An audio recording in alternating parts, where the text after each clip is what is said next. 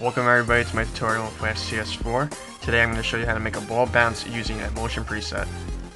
First, we're going to go to Window and select Motion Presets. I have my Motion Presets window open here. I'm going to bring it right here to the left. And I'm going to go File, Import, Import to Library, and I'm going to select the soccer ball. Next, I'm going to create a new layer. Take the soccer ball, bring it onto the stage, and I'll right click on my preset. First one works for me. It's bounce in 3D. That's fine. Right click on it and select apply at current location. Next, Flash is going to tell me that it's going to convert my image to a movie so the preset can be applied. That's fine. Select OK.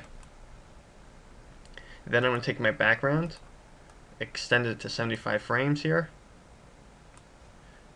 and also towards the end of the movie, which is the last keyframe of the animation, 75 frames, F6, new keyframe, I'm going to go Window, Actions, type in stop, open parentheses, close parentheses, semicolon.